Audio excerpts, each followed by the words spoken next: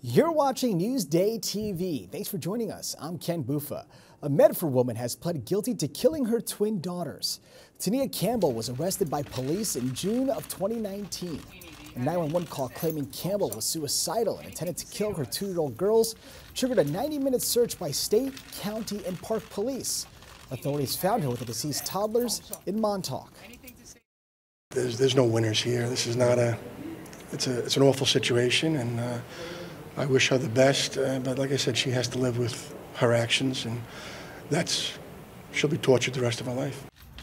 Campbell is expected to be sentenced to 20 years to life. A foil-coated Mylar balloon is being blamed for yesterday's power outage in Long Beach and surrounding communities. About 24,000 customers were in the dark for nearly 80 minutes. PSEG Long Island says power was restored to most customers within an hour.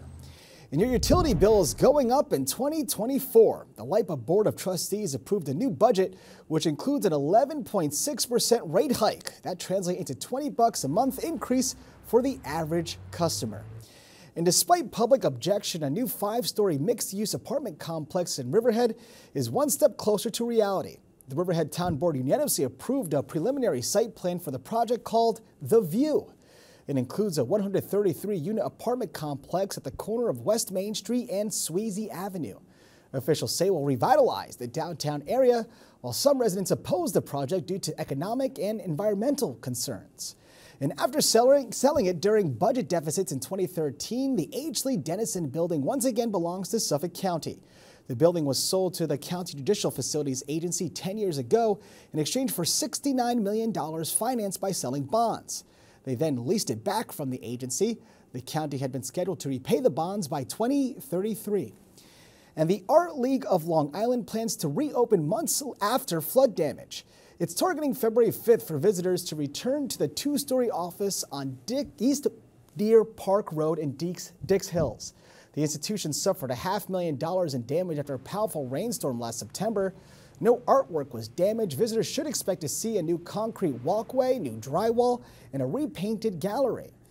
And it's almost a Cinderella story. A rookie quarterback paying his dues on the practice squad, elevated to the main event and delivering 3 straight victories. Newsday TV's Kim Jones brings us more on Tommy DeVito and the excitement he's bringing to the field for Big Blue.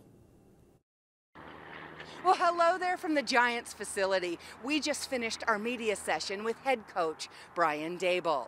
And Daboll told us something that he told Tommy DeVito, the Giants rookie quarterback. And I thought it was particularly interesting. Daboll said he told DeVito, don't ride the roller coaster. In other words, don't get caught up. Do your job because you're doing your job very well. And DeVito is doing his job very well. What I see in the locker room is a guy who's won over teammates, both on the offensive side of the ball and, importantly, on the defensive side of the ball. The defensive players have told me they get motivation and energy when DeVito has one of those crazy scoring drives that we saw, especially the other night against the Green Bay Packers. DeVito's made all of the right moves so far. My inclination is Daboll just wants to stay on that steady climb with DeVito and not have anything get out of whack. This is an important week for the Giants. They'll go to the Saints, and if they win there, man, they really will be in the playoff hunt. For Newsday TV, I'm Kim Jones. Now you can read more about DeVito and the Giants. Just click Get More on the Newsday TV video box. All right, let's take a look at your Long Island weather. And it's going to be cold tonight. Look at that. The temps are in the high 20s. And tomorrow it's going to be a bit nicer, but temps will still be low. Take a closer look at tomorrow. We have sunshine all day, but temps just scraping by the mid to high 30s. Long Island weather is brought to you by Home Tax Saver, PTRC Incorporated. Talk about girl power. Young women have become the majority in several Long Island junior ROTC programs.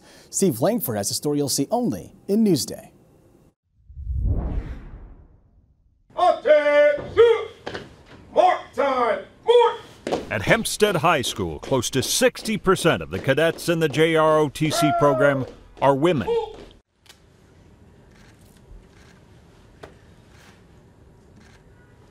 Today's world, women are taking the initiative.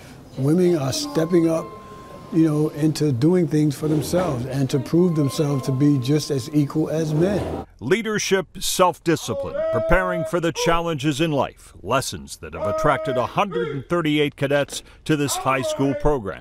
I have learned how to be confident in myself, like confidence that the things that I do, the decisions that I make, knowing that I will make a mistake, it's okay. 16-year-old Leslie Alas is a lieutenant colonel in the JROTC here. My parents at first didn't want me in the program because they thought they were going to send me off to the military. But I explained for them and they seen like changes in me. A lot of the parents will disagree for their kids to be involved with the program, thinking that we're trying to get them into the military, and that's not the case. Instructor Herbie Mickens, a retired Army sergeant, first class, says this program is about motivating young people to become better citizens, not recruiting for the military. Still, the attraction can be powerful. A small percentage do go into it. They fall in love with the structure that we have here, which comes from a military structure. And they like the obedience, they like the organization of it. JROTC cadets who go on to enlist in the military start at one pay grade higher than most other enlistees. Lieutenant Colonel Alas sees a future for herself in the military. I want to join the National Guard. Poise, pride, and purpose at just 16 years old. Steve Langford for Newsday TV.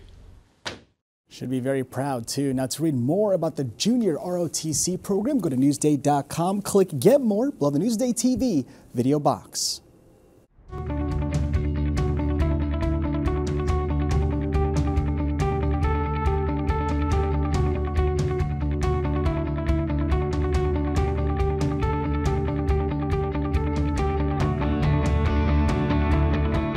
A new adventure park featuring a surf pool just opened on the East End.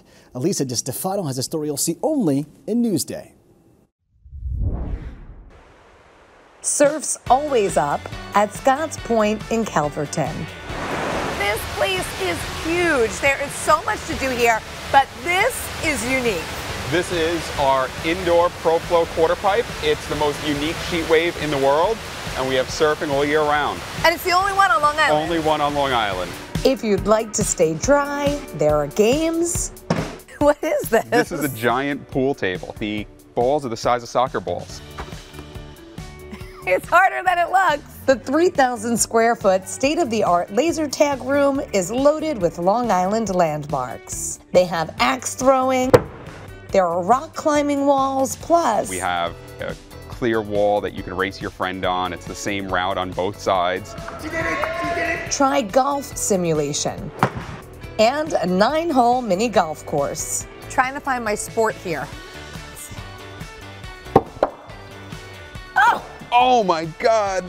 And then there's this whole room for the younger kids. Yeah, we have a huge space in here. It's got more rock climbing, a big Ninja Warrior course, some warp walls.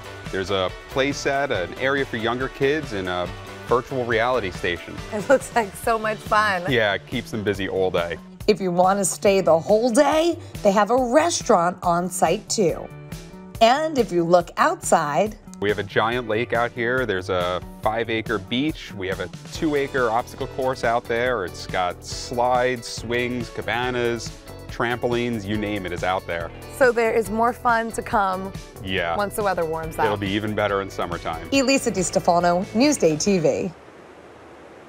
Looks like a lot of fun. Now, to read more about Scotts Point, go to Newsday.com, click Get More below the Newsday TV video box. We are the people that go to meetings, look at the documents for you. That means a lot to the people who influence policy. It means a lot to our readers. Newsday, covering Long Island like no one else can. You're watching Newsday TV. I'm Ken Buffa. Thank you so much for joining us. We leave you now with a look at your 7-day forecast.